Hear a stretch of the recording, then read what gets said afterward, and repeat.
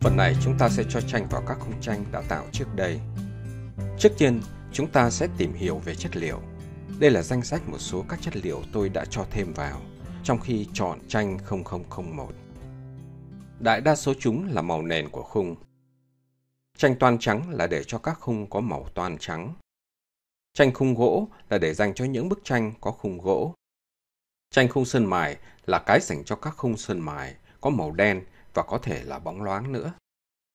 Tranh 0001 là để cho phần mặt tranh của bức tranh 0001. Đặt tên chất liệu và tên vật thể giống nhau thì sẽ giúp chúng ta tìm và sửa đổi chúng sau này dễ dàng. Để tôi chuyển sang chế độ Compositing để xem cụ thể nhé. Đây, nút chất liệu tranh 001 chỉ có một nút màu trắng mà thôi. Đây là nút chất liệu tranh toan trắng. Nó cũng chỉ có một màu trắng mà thôi. Tranh khung gỗ cũng vậy. Tranh khung sơn mài thì có màu đen, đổi màu ở hộp màu. Bấm chuột ở bên ngoài hộp đối thoại để đóng nó lại. Tranh 0001 cũng thế, hiện tại chỉ có một màu trắng mặc định mà thôi. Quay trở lại môi trường mặc định, Default. Tạo cái mới từ đầu thế này. Sau khi chọn một vật thể tranh, bấm vào nút mới ở mục chất liệu này. Để kết nối chất liệu cho tất cả các vật thể tranh, chúng ta thử đổi màu của chất liệu tranh toan trắng. Bấm A để chọn tất cả các tranh. Bấm và giữ phím Shift xuống rồi tắt và chọn cái đầu tiên này. Báo cho phần mềm biết là cái này là cái cuối cùng trong chọn lựa. Tức là cái có chất liệu muốn được kết nối sang cho những cái khác trong nhóm được chọn. Để ý, hiện tại chất liệu tranh toan trắng này chỉ có chữ F ở đó mà thôi. Bấm Ctrl L và chọn chất liệu để kết nối chất liệu tranh toan trắng cho những cái đã được chọn. Để ý, bên cạnh chữ F, chúng ta thấy có số 34, điểm chỉ là có 34 vật thể sử dụng chất liệu tranh toan trắng. Đây là cách chia sẻ chất liệu sang cho những vật thể còn lại, tránh việc nhắc lại không cần thiết. Tôi khuyên là nên để chất liệu này đơn giản, vì các tranh trên tường nằm ở xa. Khi kết xuất ra tranh, người xem khó có thể nhìn thấy chất liệu thực của nó là gì.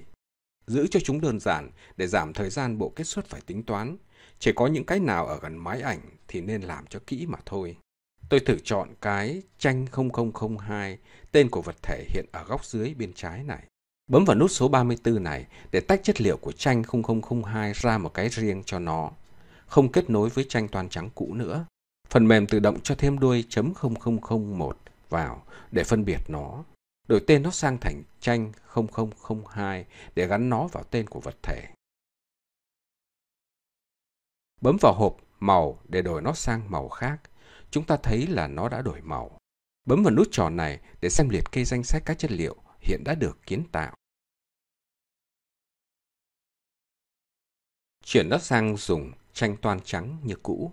Một điều đáng nhớ là những chất liệu đã kiến tạo, song không sử dụng đến, tức không được gắn vào bất cứ một vật thể nào trong môi trường 3D, thì sau khi lưu và khởi động lại, phần mềm sẽ tự động bỏ đi những cái không dùng đến.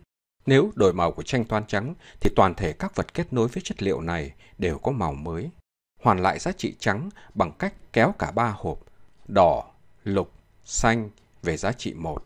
Phần mềm chia khoảng màu từ đen tuyền đến trắng xóa ra thành 1000 đơn vị. Chọn tranh 0001, bấm Tab vào chế độ soạn thảo và chọn mặt dùng cho tranh vẽ. Bấm Z để đổi sang chế độ xem khung dây, hỏng thấy rõ hơn mặt được chọn. Chọn mặt đằng trước bằng cách bấm chuột phải vào gần điểm tâm. Bấm Ctrl Y để đảo ngược chọn lựa, chọn toàn thể các mặt còn lại của vật thể.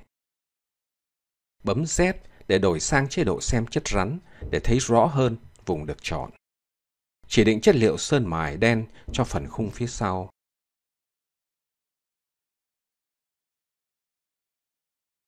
Đổi lại nền sang chất liệu tranh toan trắng. Chọn bề mặt tranh, bấm vào chọn chất liệu tranh 0001, rồi bấm nút chỉ định để định chất liệu riêng cho bề mặt này của vật thể.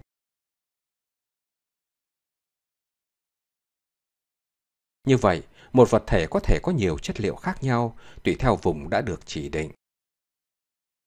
Chuyển sang môi trường Compositing, cho thêm một nút họa tiết ảnh vào chất liệu tranh 0001 để cho một bức ảnh vào.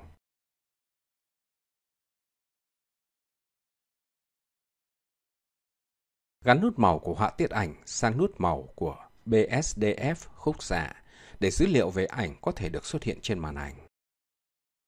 Bấm nút mở và chọn một bức tranh ở ổ cứng. Bấm mở ảnh để cho nó vào. Gắn ảnh vào rồi nhưng nó không hiện lên khung vì mình chưa bảo phần mềm là bề diện khung tranh này sẽ kết cấu với bức ảnh thế nào, với diện tích là bao nhiêu và độ xoay là bao nhiêu, vân vân. Ở hình này, chúng ta thấy vấn đề về ánh xạ, mapping, chất liệu, từ hình ảnh 2D sang vật thể 3D, dùng bề mặt phẳng để bao bọc bề mặt đa chiều và có thể cong nữa, như thế nào. Để giúp cho quá trình này, chúng ta phải kiến tạo mối quan hệ giữa ảnh chất liệu và vật thể 3D, xác định diện tích nào của vật thể 3D sẽ nằm ở trên vùng nào của hình ảnh chất liệu. Giống như việc bọc chất liệu cho cái hộp, các mặt của khối lập thể 3 chiều phải được phân tách và mở ra, đặt thành mặt phẳng, tương tự như việc cắt một số cạnh của hình lập thể và biến chúng thành một miếng phẳng vậy. Phần mềm cần phải biết diện tích của các bề diện hoặc vùng sẽ nằm ở đâu trên bức ảnh chất liệu 2D mà chúng ta gắn vào cho hình thể. Bấm Tab vào chế độ soạn thảo, chọn bề mặt để làm tranh. Bấm Ctrl NP3 để nhìn đối diện vào vật thể. Quay chuột xuống để kiểm tra xem mình có nhìn đúng mặt đối diện vật thể hay không. Bấm Ctrl NP3 một lần nữa để quay lại vị trí cũ. Bấm nút Trình duyệt ảnh cho nối để xem danh sách các bức ảnh đã lấy vào. Chọn bức vừa lấy vào và quay bánh xe chuột để xem xa ra. Để đầu chuột ở cửa sổ màn 3 chiều bên phải, bấm U để cho bật trình đơn thả bản đồ UV. UV là hai tọa độ của bề mặt 2D, trong khi X, Y, Z là tọa độ 3D. Chọn chiếu đồ từ màn, ranh giới, để phần mềm chụp ảnh vùng chọn theo mặt đang chiếu. Thế cho nên mình phải nhìn thẳng vào mặt của hình lập thể bằng cách bấm NP3 là như vậy. Diện tích của khung ánh xạ sẽ vừa khít ranh giới của bức ảnh ở cửa sổ bên trái. Cách này không đảm bảo đúng tỷ lệ rộng, dài của bức tranh. Nó chỉ đảm bảo là toàn thể bức tranh được ánh xạ trên bề mặt của hình lập thể đang chọn mà thôi. Vì chế độ xem chất liệu được chọn nên mình thấy bức ảnh xuất hiện ở trên bề mặt của hình lập thể ngay lập tức. Nhớ là mình đã chỉ định chất liệu tranh 0001 cho bề mặt này trước đây. Bật sang chế độ kết xuất để xem thử. Đổi sang chế độ chất liệu để tránh CPU phải làm việc nhiều quá.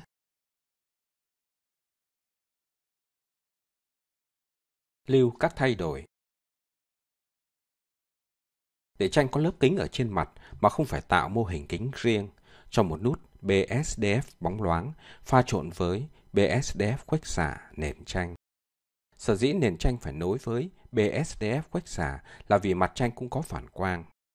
Bấm Shift A và cho nút BSDF bóng loáng vào.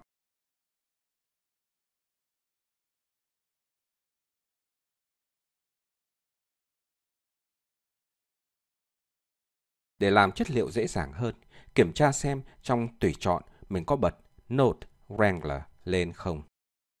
Đánh chữ Node để lùng tìm.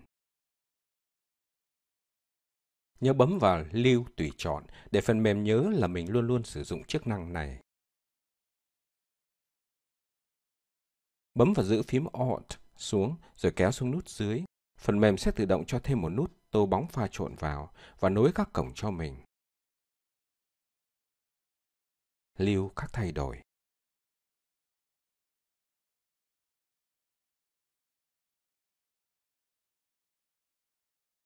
Chuyển sang môi trường Default, bật tất cả các lớp lên để sắp xếp ánh sáng trước khi xem thử ảnh hưởng chất liệu và sửa đổi nó. Đưa mặt trời vào vị trí đối diện với bức tranh, xoay ánh sáng vào đó.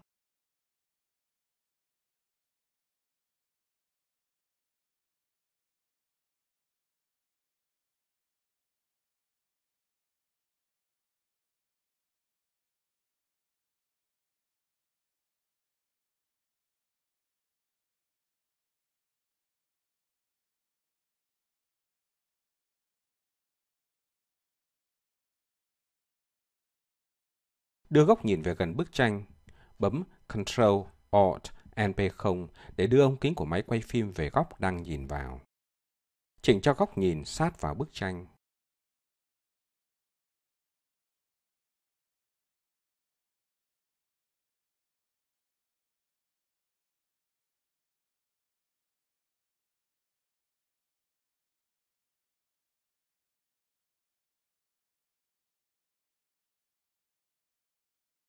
Độ nhám càng cao thì phản quang càng bị nhòe đi.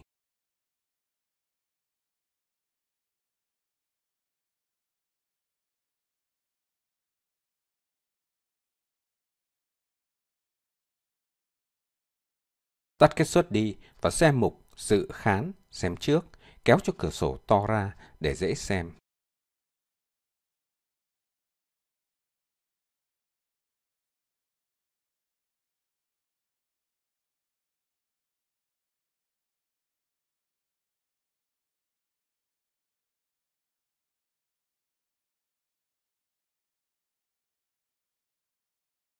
Một số cách sử dụng ống kính, máy quay phim.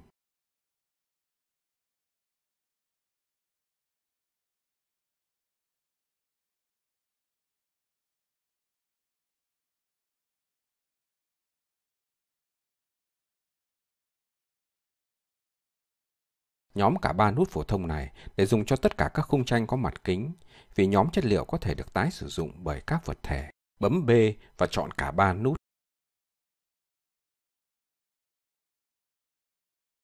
Bấm Ctrl G để tạo một nhóm mới. Đây là cửa sổ soạn thảo nhóm chất liệu.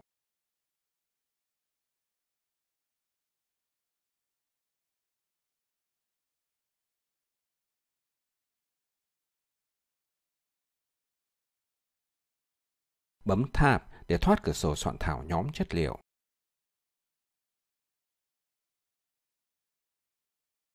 Đổi tên mặc định Node Group, nhóm nút sang khung kính trước tranh.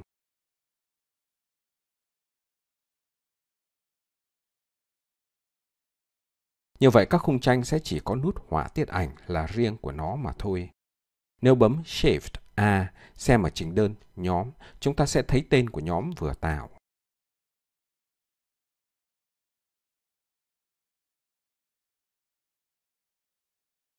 Bấm vào tranh 0004 và bấm nút tranh 0001 để sao và tách riêng ra một cái cho tranh 0004 này. Để ý số chất liệu chia sẻ, khung kính trước tranh tăng lên.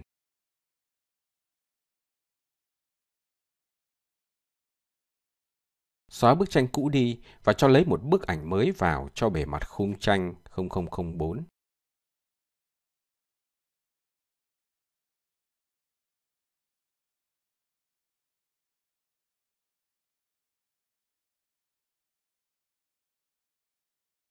Chọn bức tranh vừa mới lấy vào.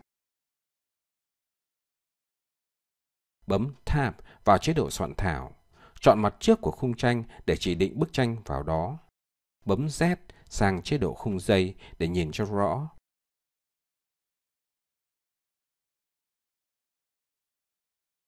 Bấm chỉ định để đặt chất liệu tranh 0004 vào mặt đã chọn. Chuyển sang chất liệu để xem thấy tranh trên khung.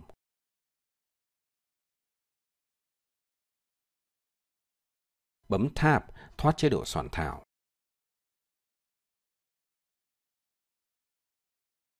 Chọn khung tranh 0006 để làm tiếp. Tách tranh 0001 và tạo một chất liệu mới dựa trên công thức của tranh 0001, đặt tên là tranh 0006.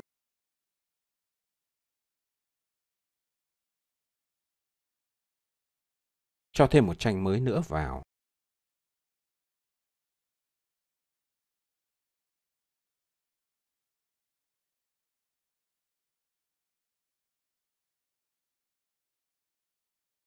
Cố định giá trị phóng to.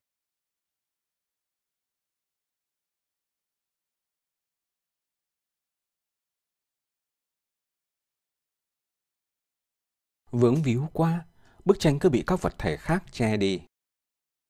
Về môi trường default để biệt lập chúng ra. Bấm chỉ chọn lớp có các bức tranh mà thôi. Tắt các vật thể khác đi. Bấm B và vẽ giới hạn chọn lựa và chọn các bức tranh trong một bức tường. Bấm M để đưa chúng sang một lớp mới, phân từng nhóm của mỗi bức tường riêng ra.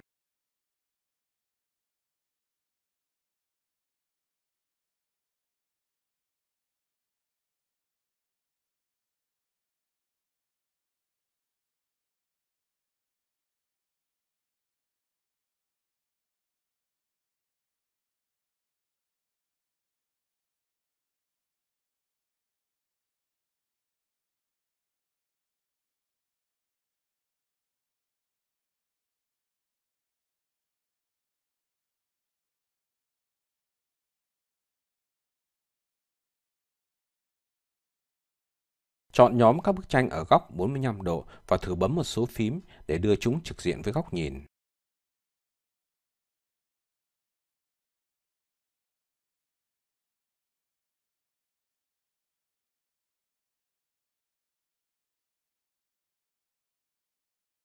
Nếu một bức tranh được chọn thì bấm Shift NP1, mình có thể đạt được góc nhìn trực diện.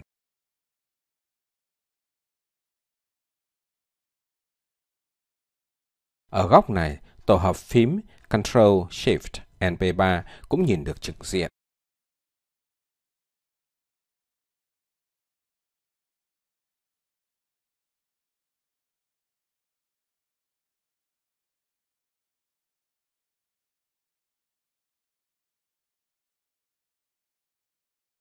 Nhưng khi vào chế độ soạn thảo, phương pháp này không an toàn một chút nào cả.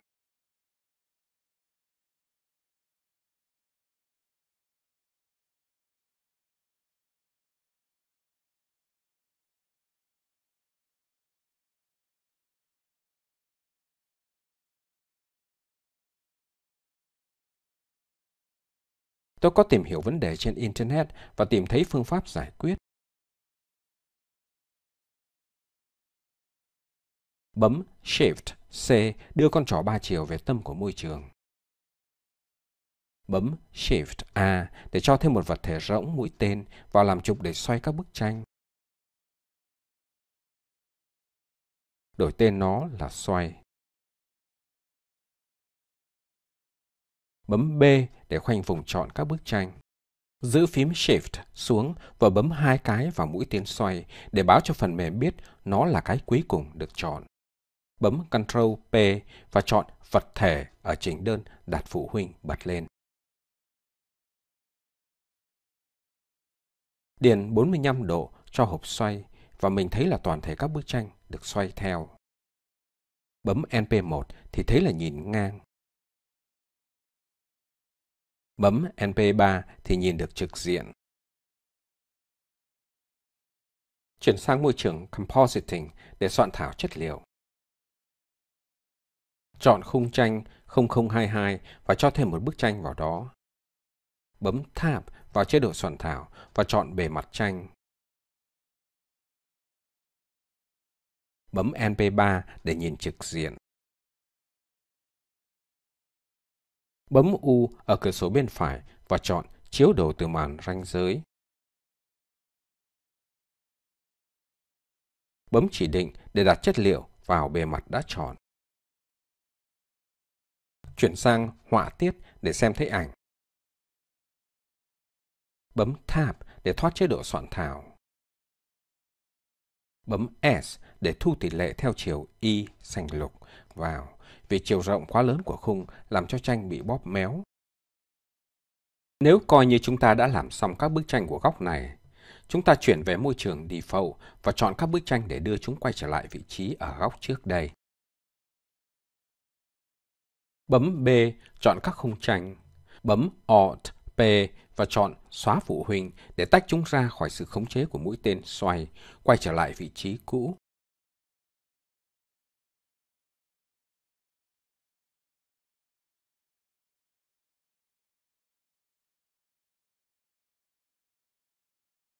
Đưa mũi tên xoay sang một lớp riêng để có thể tái sử dụng nó với các góc khác.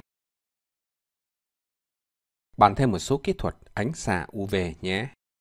Làm bức tranh cho bức tranh 0011.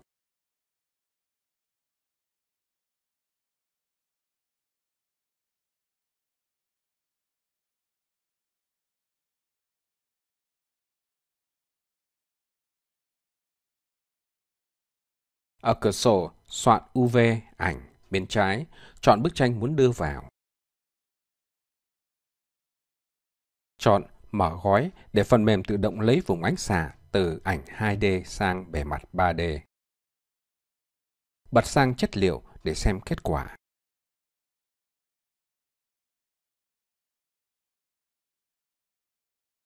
Bấm chỉ định để đính chất liệu vào bề mặt đang chọn. Bức ảnh lấy vào bị lộn ngược. Mình còn có thể bấm R để xoay và trong khi xoay, bấm và giữ phím Ctrl xuống để tăng hút dính vào góc độ lớn hơn, 5 độ mỗi cái, dễ chỉnh thẳng hơn. Để chỉnh diện tích ánh xạ, mình phải dịch vị trí của các cạnh. Ví dụ, bằng một mô hình khác đã mở gói UV với nhiều bề mặt khác nhau, cái này là bật chức năng chọn đỉnh.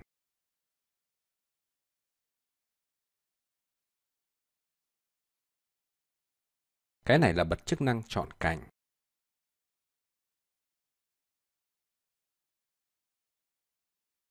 Cái này là bật chức năng chọn mặt.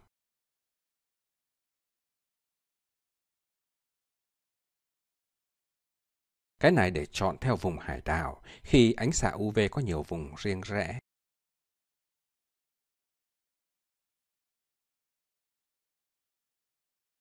Để ở chức năng chọn cạnh,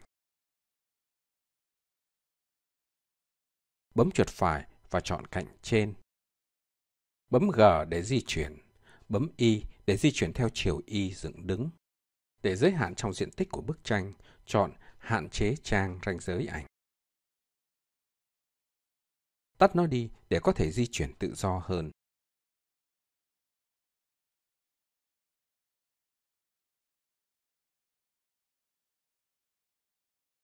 Một cách khác nữa là bấm chuột phải và chọn từng điểm đỉnh một.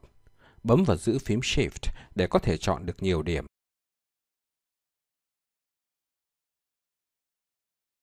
Bấm G để di chuyển, bấm X để di chuyển theo chiều ngang.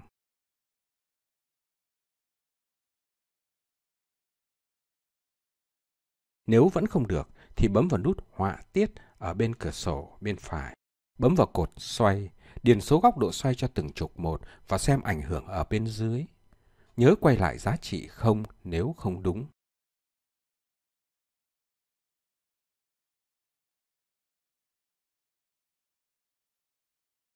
Để phóng to được từ trung tâm của hình ánh xạ, tọa độ gốc phải là trung điểm. Tắt hạn chế ở trong ranh giới ảnh để mình có thể kéo diện tích ánh xạ ra ngoài diện tích của bức ảnh. Bấm S, kéo ra, mình thấy là hình ảnh được lặp lại ở các cạnh. Chọn kết xuất để thấy kết quả thực khi cho ra ảnh.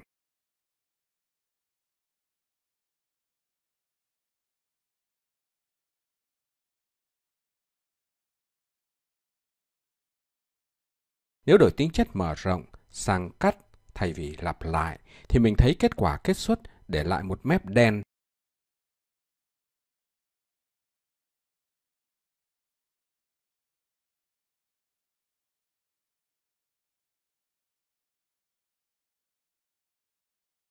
Để lấy được tỷ lệ của diện tích bề mặt vật thể mình đang chọn, bấm U và chọn chiếu từ màn. Cách này đòi hỏi là mình phải nhìn trực diện vào bề mặt vật thể 90 độ. Bật chỉnh đơn UV và chọn hút dính đến điểm ảnh và hạn chế trong ranh giới ảnh. Để con trỏ 2D ở đó đính vào góc ảnh và khi di chuyển khung màu da cam, khung này sẽ không bị đưa ra ngoài mép của bức ảnh. Bấm G để di chuyển và dùng chuột đưa diện tích UV vào góc dưới bên trái, chỗ con trỏ 2D. Đổi điểm tựa sang con trỏ hai chiều, tức con trỏ nằm ở góc dưới bên trái. Bấm S để đổi tỷ lệ diện tích khung tròn đồng đều, kéo lên cho gần sát mép của bức ảnh chất liệu. Chọn Xuất sắp đặt UV để cho in diện tích ánh xạ đã chọn ra một bức ảnh. Điền tên của nó rồi bấm nút Xuất sắp đặt UV. Tôi dùng bản đã làm trước đây và viết đẻ lên. Bật Inkscape và đổi giao diện từ tiếng Anh sang tiếng Việt. Vào Edit, Preferences, chọn Interface, giao diện và ở hộp Language, ngôn ngữ, đổi từ English, EN, tiếng Anh sang Vietnamese, VI, tiếng Việt. Đóng hộp đối thoại lại và khởi động lại phần mềm để xem tiếng Việt. Bật Inkscape lên, chọn Mở để mở bức ảnh vừa cho xuất. Bấm OK ở hộp đối thoại đầu tiên. Xoay bánh xe chuột để xem gần vào hoặc xa ra. Vẽ một hình chữ nhật. Bấm chuột phải ở hộp nét và chọn đen để bật nét viền lên. Bấm chuột phải ở hộp chiều rộng nét và chọn một ở đó để nhìn cho rõ. Bật các nút hút dính ở bên phải lên. Điền không vào hai giá trị x, y để đưa hình chữ nhật về tọa độ gốc. Để giúp việc định hình mép của hình chữ nhật cho khớp với diện tích khung tranh, bấm chuột trái vào thanh thước đo ở mép trái và kéo ra một đường hỗ trợ màu lam, đưa nó vào cạnh bên phải.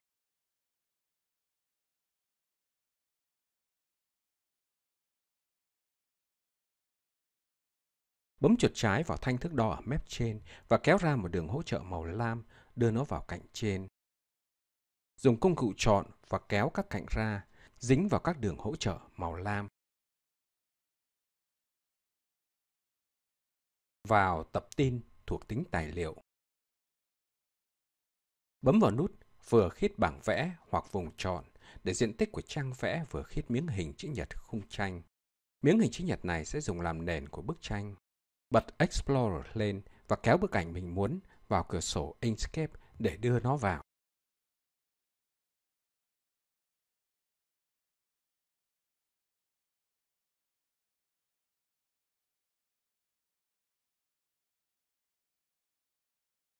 Bấm và giữ phím Ctrl xuống trong khi kéo mũi tên ở góc của bức tranh để phóng to hoặc thu nhỏ nó đồng đều. Để tạo một mép đen bao quanh bức tranh, chọn miếng đáy, bấm Ctrl D để nhân một bản. Đổi màu tô sang đen, bấm nút hạ thấp vùng chọn xuống một mức để đưa nó xuống lớp dưới. Tắt hút dính đi để dễ thu nhỏ diện tích lại. Bấm và giữ phím Shift trong khi kéo các cạnh bên và cạnh trên vào để ảnh hưởng đồng đều sang cạnh đối diện, từ tâm ra. Chọn đổi màu nền cho xứng hợp với gam màu của tranh. Chọn tập tin Export PNG Image để cho xuất hình ảnh ra văn bản. Chọn trang để cho xuất theo diện tích của trang. Bấm Export As và đổi tên cùng thư mục cho xuất.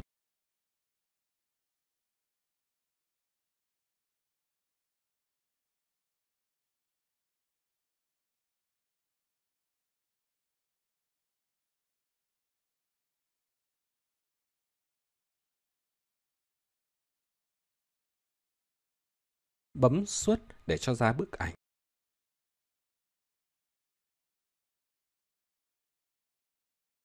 Lấy bức ảnh vừa cho xuất vào.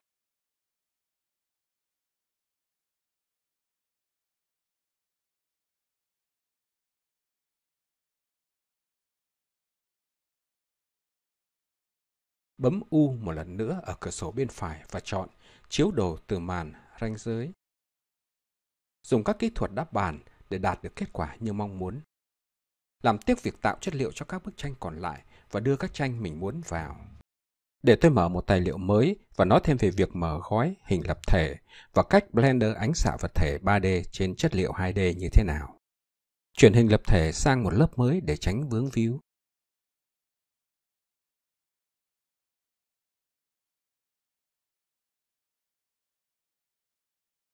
Bật sang môi trường Compositing để làm việc.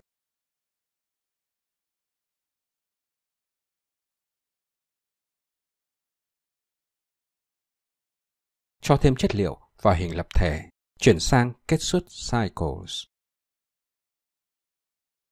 Vào chế độ soạn thảo và bấm A để chọn toàn thể hình lập thể.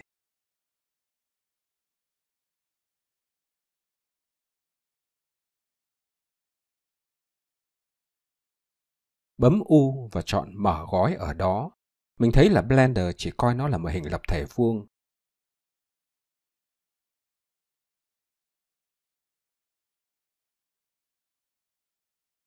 Nếu chọn mở gói và chọn chương trình UV thông minh thì mình thấy Blender mở hết được các mặt, song sắp xếp của nó không có một thứ tự nào cả. Mình khó có thể nhận được mặt nào nằm ở đâu và nó xoay chiều nào. Chuyển sang chọn cạnh và chọn cạnh cẩn thận, đánh dấu những cạnh mình muốn cắt ra một cách hợp lý, đảm bảo hình cắt ra có thể nằm hoàn toàn trên một mặt phẳng như bản mẫu bọc một cái hộp vậy.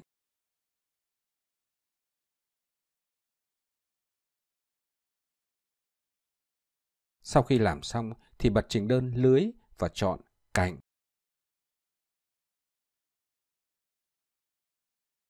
Chọn ký dấu vết sẹo. Tôi xin lỗi về bản dịch sang tiếng Việt phần mềm này. Cái này phải dịch là đánh dấu các đường may hoặc đường dấu cắt hoặc đánh dấu đường cắt. Các cạnh đã chọn có màu da cam, ám chỉ chúng là những đường may để cắt khi mở gói hình lập thể ra trên bề mặt 2D. Bấm A để tắt tất cả chọn lựa, bấm A một lần nữa để chọn tất cả hình. Mình thấy phần mềm cho hiện bản mở gói trước đây ở bên cửa sổ UV ảnh bên trái. Bấm U và chọn mở gói. Lần này mình thấy hình mở gói cho phép mình xác định mặt nào với mặt nào và nó sẽ nằm ở đâu trên hình lập thể. Cho suất sắp đặt UV ra một hình ảnh để mình có thể soạn thảo và tạo chất liệu. Bật Inkscape lên và lấy bản hình vừa cho suất vào. Kéo đường gióng dọc ra, gắn vào một cạnh của hình vẽ để đánh dấu nó, tạo các đường đối chiếu cho việc vẽ hình và bám vào sau này. Bật các công cụ hút dính lên để làm cho dễ. Xem gần vào để làm cho chính xác.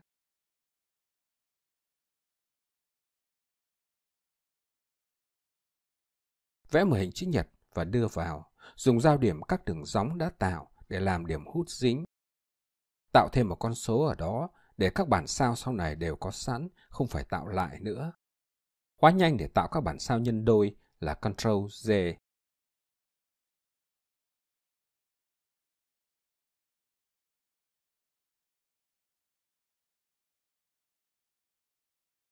Bấm Ctrl+G và tạo các bản sao, đưa nó vào vị trí. Đổi màu của các mặt để trông cho thú vị. Sửa cho khung trang khít vừa vào diện tích hình vẽ để khi cho xuất tiện lợi hơn.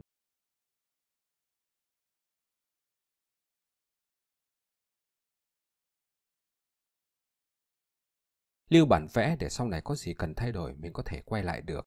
Cho xuất hình đã vẽ, đuôi PNG được phần mềm tự động cho vào. Bấm Export As để ghi nhớ địa điểm thư mục mình lưu bản vẽ. Bấm xuất để cho xuất hình vẽ ra. Quay trở lại Blender, gắn một nút họa tiết ảnh vào. Bấm mở để cho ảnh vào. Chọn bức ảnh ở cửa sổ UV ảnh. Bên cửa sổ màn 3 chiều, bấm U và chọn mở gói. Mình thấy hình mở khít với diện tích của hình vẽ. Bấm xem chất liệu lên để thấy hình vẽ trên vật thể 3D. Tiếp theo, tạo hai bức tường ở giữa phòng để tạo nền cho một vài bức tranh cao điểm của triển lãm. Chọn một lớp chưa sử dụng, bấm Shift+C để đưa con chó 3 chiều về tâm. Cho thêm một hình lập thể vào làm bức tường. Điền X bằng 0.23, Y bằng 8, Z bằng 4.2.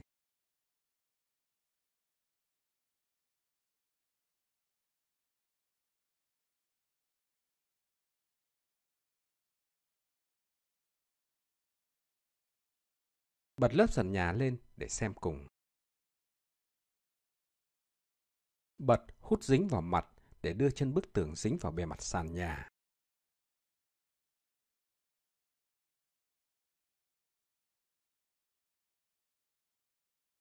Gắn chất liệu màu ghi cho bức tường. Sa một bản. Điền tên là tường trung tâm 0001 và tường trung tâm 0002.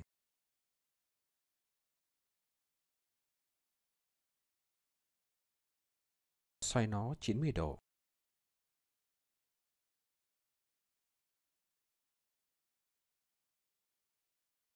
Bấm S và thu chiều X cho nhỏ lại.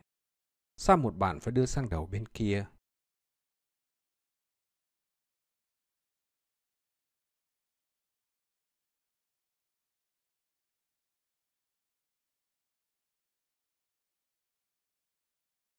Theo tôi, ngay lúc này nên sao vài khung tranh đã có chất liệu, đưa vào tường trước khi cả nhóm bị xoay đi để bố cục cho đẹp mắt. Chọn sàn nhà và chuyển sang Compositing để làm chất liệu cho nó. Thêm nút họa tiết ảnh và cho ảnh màu của nền nhà vào.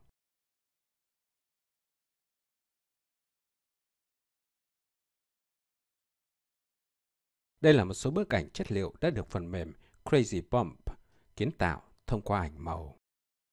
Những bức không có chữ color, màu ở trong tên của nó là những bản đồ chất liệu chỉ độ cao, thấp trên bề mặt của chất liệu.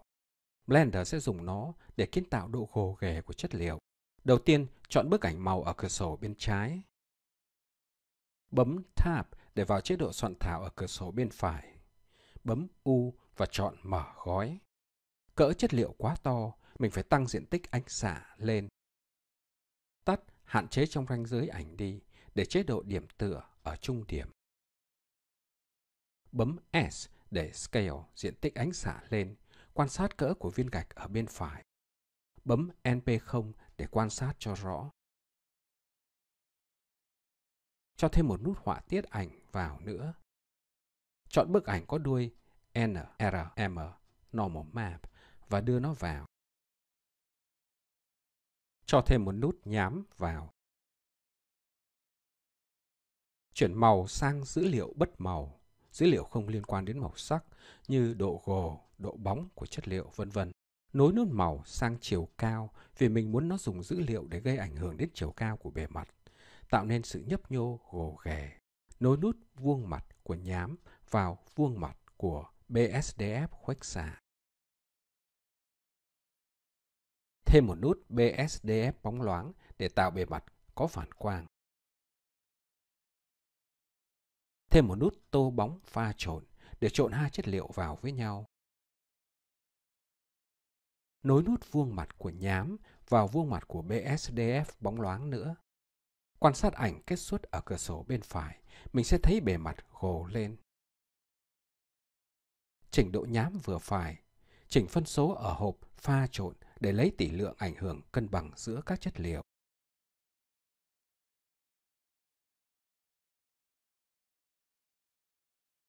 Bật tất cả các lớp mô hình lên. Bấm NP0 để xem bố cục cuối cùng. Chuyển sang kết xuất để xem thử. Cho kết xuất ra ảnh.